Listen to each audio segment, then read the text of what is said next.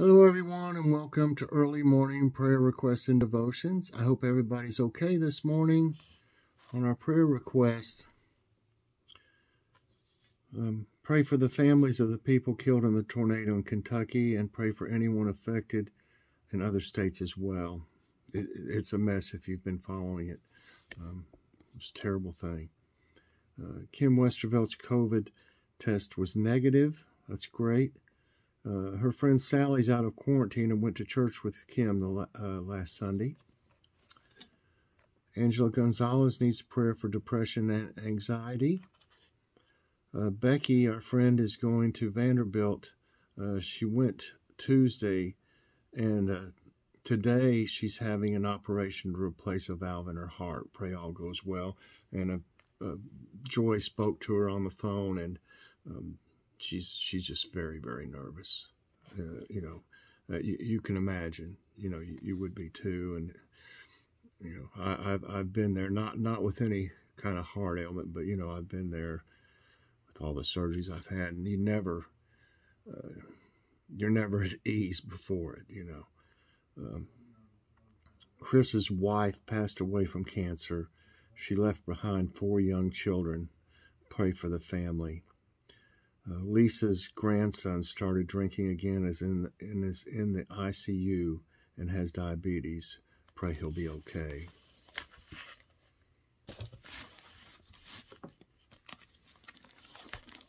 Okay. Our scripture of the day comes from 1 Corinthians 12 through 21. Just as a body, though one, has many parts, but all its many parts form one body, so it is with Christ. For we were baptized by one Spirit, so as to form one body, whether Jews or Gentiles, slave or free, and we were all given the one Spirit to drink. Even so, the body is not made up of one part, but of many. Now if the foot should say, because I am not a hand, I do not belong to the body, it would not for that reason stop being part of the body. And if the ear should say, because I am not an eye, I do not belong to the body, it would not for that reason stop being part of the body. If the whole body were an eye, where would the sense of hearing be? If the whole body were an ear, where would the sense of smell be? But in fact, God has placed the parts in the body, every one of them just as he wanted them to be. If they were all one part, where would the body be? As it is, there are many parts, but one body. The eye cannot say to the hand, I don't need you, and the head cannot say to the feet, I don't need you.